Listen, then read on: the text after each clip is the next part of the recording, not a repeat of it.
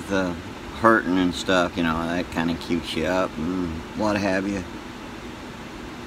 Excuse me. Bad manners, didn't mean to. Oh, gas. Sody. You know, I just sitting there thinking, you know, looking back over my life throughout the years, I can sit there and see how far I have come. It's been a long, hard, rough road.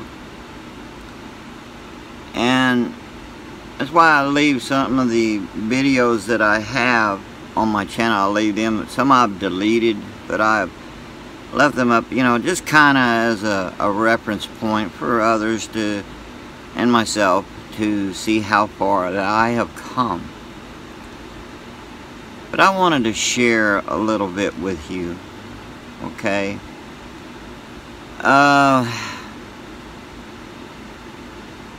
See, even though I have a native heritage, see, a lot of people get this idea that if you're native, you know, you can't be a Christian and be a native because it just don't mix. But see, that's wrong. There's a lot of Native Americans that are Christians, you know, and you admire them, you know, because they know. See, Native Americans really always believed in the great beautiful one. You know him as the creator, Yeshua, Jesus, you know, the Son of God. And, you know, Native peoples always understood this. It's just that when Europeans and all of them people came over here, they were introducing something that sounded odd to them, you know. It's like they talk about one, but they're saying that there's three. You know, that was confusing to them. And to some it still is.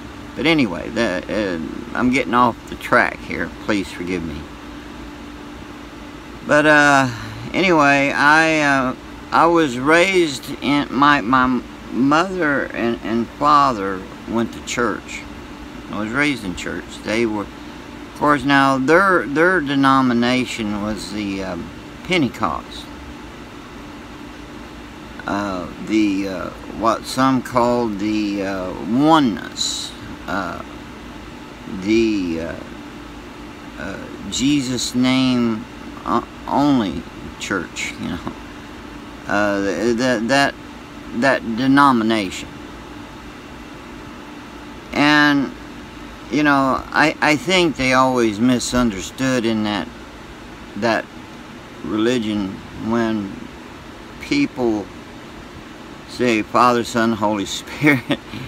They weren't saying that there were three gods, you know. They were just saying there was one.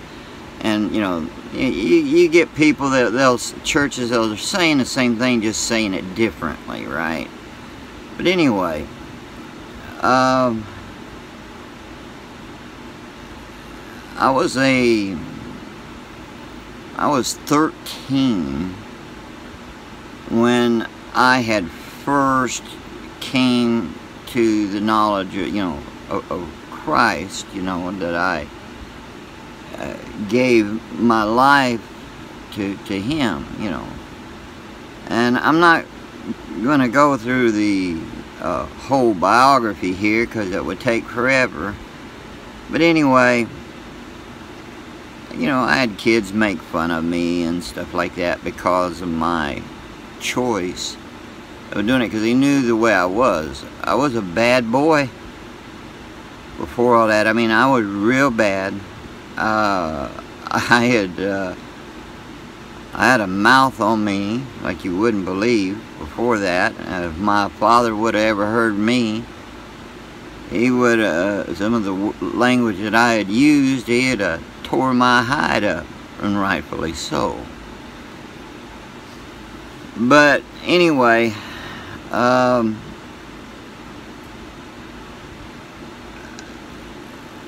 I gave 100% of myself into church, you know. And I had good times, you know, enjoyed it, loved it. Until one day, I don't remember how old I was, maybe 16, somewhere around in there, maybe. I wasn't really looking for it per se. I really wasn't, you know, doing that, but I started seeing the backbiting, hearing it, you know. They'd say to one would say to another, "I love you, brother," or "I love you, sister," and then they'd turn around and badmouth them behind their backs, gossiping. And that confused me. You know, that really did. It was weighing on me, and my faith was starting to waver. So, well, I'll skip on a few years here. There was one day I decided I was going into the military. And, of course, my father tried to talk me out of it. I should have listened to him. And I'll say to you young people, you know, I'm not saying in every case, because different cases for different families and stuff, you know, but in my case, well, I should have listened to him. But as a general rule, if you're a young person watching this, please listen to your father or mother. If they're giving you good advice, heed it. It will keep you out of trouble in the long run. But, well, I wanted to go in. I wanted my father to be proud. I wanted, you know, me, I wanted him to, you know, see how much, you know, that I could be all that I could be, you know, and what I could do, you know, for him, you know, to show him and my mother both, you know, that I wanted them to see what I could really do, and on. But you get the picture. But anyway, I went in there, and I really wish I had. Now, don't get me wrong, I am for the military. But the way that the military, well, I've heard here recently with all this wokeism stuff getting in there and what's going on there, it's sad, but I know not all of the military men and women are that, or not all of them are that way. But the time that I went in, there was stuff, let me just put it this way, stuff going on in the military, and there, where I went for my training and all that, and I wish I hadn't. Well, things backfired. I was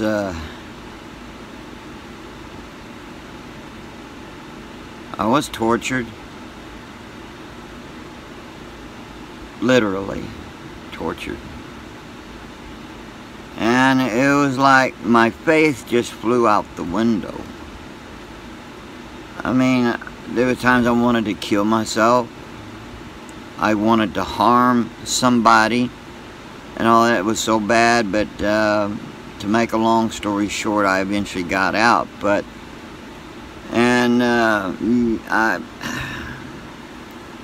there was a lot of stuff that had happened to me. But the thing was, I got out. Even after getting out, my faith was completely shot and everything, and needless to say, it's been up and down, and finally it was just down, you know, for me. And yeah, I had gotten married. I had, you know, 2 daughters. though they would be what a lot of you would call stepdaughters, but to me they were the same, and still in my book the same as if they was my own flesh and blood.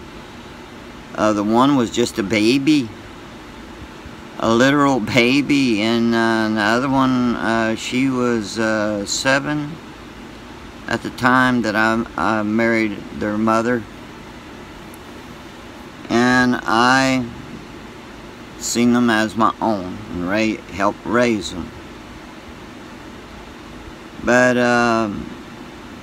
stuff happened, and I ain't going to go into all that, and we ended up getting divorced. So that didn't help me none. I mean, so I was, due to the stuff that I had happened in the military, you know, and flashbacks and you know, mental anguish and stuff, you know, it was more than what I could handle. So anyway,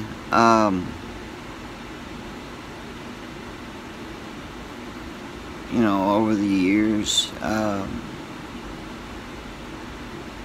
it was kind of like,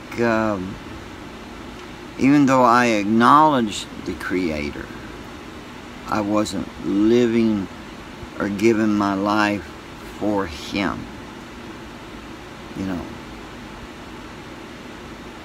And now, I'm asking that you listen to me, you know, on this. And if you don't want to listen to this again, you don't have to. But I'm leaving it here for someone who may be going through some troubles and struggles and stuff, having doubts or whatever. And, you know, of course, with, you know, losing my wife that I'd remarried back in, see, what was that, 2018, I believe it was. We was married for 3 years, and, you know, she left. And, I mean, that really crushed my spirit. And then, you know, you see on YouTube a lot of trolling, a lot of hateful stuff, people turning on you when they don't even know you or others really well, and they think that they do, and then they turn on you and all that. Well, that, I mean, that can crush your spirit, no matter how old you are. It can crush you, it can make you hurt, get you mad, make you sad, you know.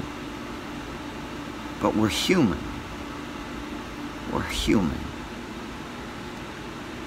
Well, as far as that part, I'd got over it, you know. But the thing was, I was feeling a void in my heart and soul. Started taking a good look, because here I am 61, and if I lived for till next year, come March, I will be 62. In other words, I'm not getting any younger. And we're not promised tomorrow, we're not promised next week, next month. We're not even promised the next few hours. You know, you heard people that make the best of things while they count. Well, that is true. But I found out something. And see, alright, for one, as I got to reflecting, and for a long time I really hadn't got to open up the book of heaven, of you call the Bible. And taking a look at that and seeing everything that's going on in this world, knowing my age and everything, my health, said I didn't want to burn. See, now a lot of people scoff on it, but about hell. And hell is not what you make it. You know, and the thing is, the Creator, the great beautiful one, does not send no one to hell. People send themselves there. So only in that sense, then that statement, hell is what you make it, or heaven and hell, so to speak. In other words, what I'm getting at is, we condemn our own selves to hell, or we can send ourselves to heaven, so to speak. There's that place where you have to make a choice, heaven or hell, because you know one day you're gonna go. The question is, where you gonna go, up or down? It's kind of like you go down on a pathway, and then you come to a fork in the road. You know, if you don't have a map and you just say, well, I'll just flip a coin or whatever, or I'll just take one and, you know, whatever, but it can lead us down to a pathway of nothing but death. A hard, terrible road of death. You know, now, but if you have a map, again, even though you have a map, you still got a choice. You go left or right. Now, the map tells you the correct path. But some people, even with the map, well, sometimes with the correct path that they need to take, they'll end up going the wrong way. You know, the Book of Heaven is a road map. And I want to say something, you know, in the Old Testament, in the book of Isaiah,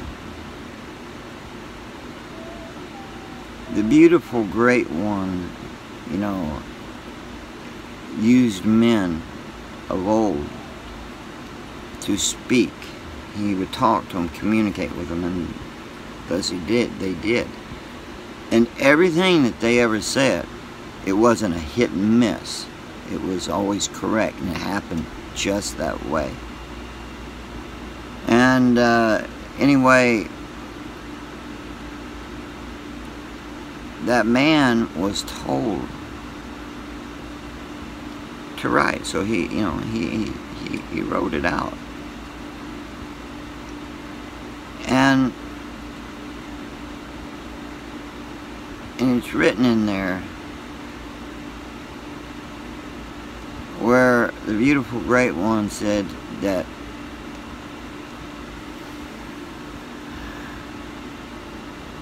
that he is sent his servant, and he was talking about Yeshua, Jesus, and told about the suffering that he would go through and how he would die, but he carried the weight and the sins of the world upon him. And it's written in the New Testament, and it says that Yeshua came to this world not just to say hello, not to tell you that you're good enough or whatever. He come to save that which is lost. That's why he came. He came to save the lost. That's why he came to this world. So the question is, are you lost? Do you feel lost? You know, I sit there and I think about that, and that's a wonderful saying, because it's true. You know, I've heard people talk about, oh, I'm good, or you know, well, how are you good? Mankind is rotten to the core. You know, we can say that, you know, in a matter of speaking, that so-and-so is a good person. That may be in part, but the truth is, we're all rotten to the core inside. And we, on our own, we can't make it. So if you die, or I die without Him, and relying on my good deeds or your good deeds, you ain't going nowhere except a bad place. No one wants to go. I don't want to go there, and neither do you if you're got your head on straight. Thing is, question that each one of us has to ask ourselves, where are we going? You know, I think a lot about what was done for me. And I look at my life, and I'm like, enough's enough, Lord, help me. Help me.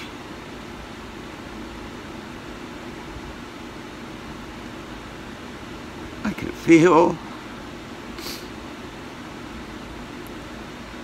Him tugging at my heart. So,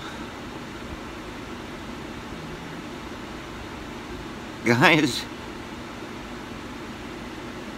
He's my all.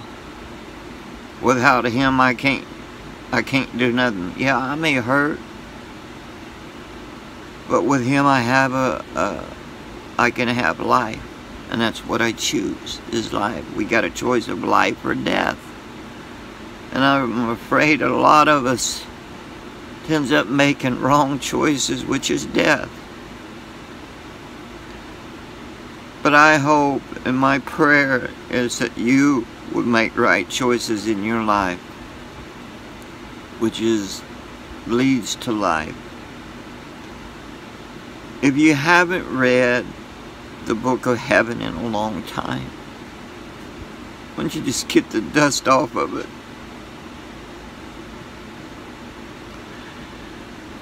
And read it, because guys, time is short. The writing is on the wall. Take a look, and then look at the Bible, the book of heaven, and see what it says. And when you read it, you will see for yourself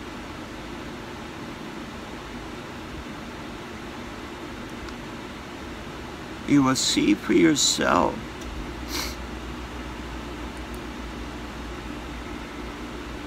how close we really are for the day when judgment hits on this planet, on this earth, and when you have to make a choice, life or death.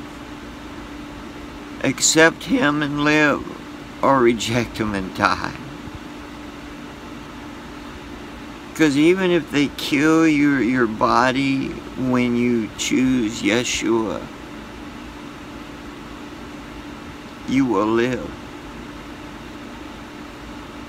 But some will see the day when they can meet Him in the air. But the thing is, with all that's going on, and I hear bickering, and people saying so-and-so did so-and-so and said so-and-so did this and that. Life is more than all that, guys. Life is so much more. I'm too old. I'm just too old. And you are. you need something more.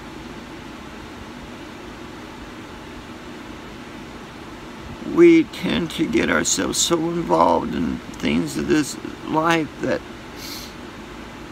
we miss what is most important. What we call life, we say, I enjoy life, but do you really? If you really look down into your heart, you will question it if you're honest with yourself. So the question is, again, are you living life? Because life without Him is nothing. Only with Him do you have life. Then you can say, I'm living and enjoying life.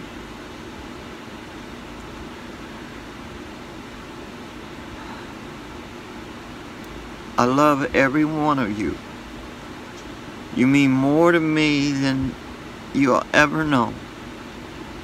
I might not get to check all your videos out that you post, but I try. But always know that no matter what, I love you guys. Your family. So when so-and-so says this about so-and-so and stuff, all you can look at is that there's a miscommunication somewhere.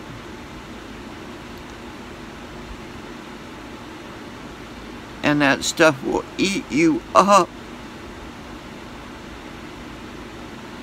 It will eat you up, tear you up inside. It's not worth it, guys. That stuff is not worth it.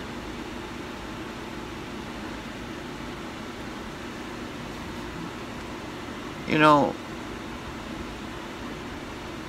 you heard, I think there was a song that said something about digging up bones. Let's not dig up bones, guys.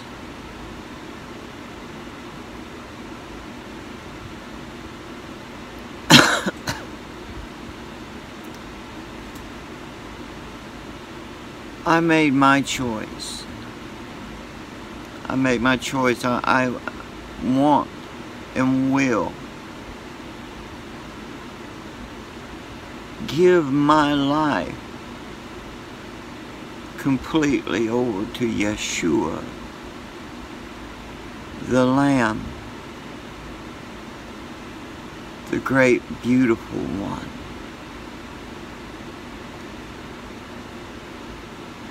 So what is your choice? I'm not an excellent speaker. I'm just me. So the question is, what is your choice, life or death? And I think those who's got their head on straight would say life. And the only way you can have that is by making correct choices. And that one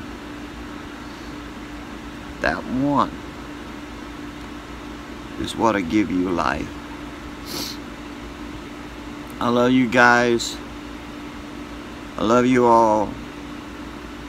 And, you know, please, you know, show some love to each other. To Johnny Music, to Danny Staten, to Maria Tolman, to Spitfire the Dragon. I think he changed his channel name or something, still with Spitfire, but anyway, to him. And to Jilly England Paranormal and Becky Blue Eyed Paranormal, and to Hawk Paranormal and Brenda Paracryptid Hunter, I think that's right. Show them, you know, love. check out their channels, and you know, and when people are love one another, even if you disagree with somebody on something, you can only agree that you disagree. Love each other. Love each other as He loved us. There was no greater love. No greater love than the love that He had for us. But that's a choice, you know, life or death, and love. So love each other, even if you disagree. You know, the hardest thing, Jesus, Yeshua would not have said it if it was to love your neighbor, to love your enemies, to pray for your enemies, not pray for bad things to happen, because He won't listen to that. If you pray that, you're praying it on yourself. Don't wish bad things on people, even if they're your enemies. But each one of us has to make our own choices, and I just want to say one more thing, and then I'm going. Now, whenever I go live, I can't go live like any time that I want to, because StreamYard only allots so many hours on their free version each month, you know, and I try to watch that. But when I go live, I'm not telling you not to do this, okay? I'm just only asking. I'm only asking, that's it. You know, you can try your best, because I understand what it's like, but, you know, kind of watch the language, guys. You know, kind of keep it PG. Just try your best. I know it's hard. I once been there. I had a pretty bad mouth, and I know how hard it is. But try. I'm asking.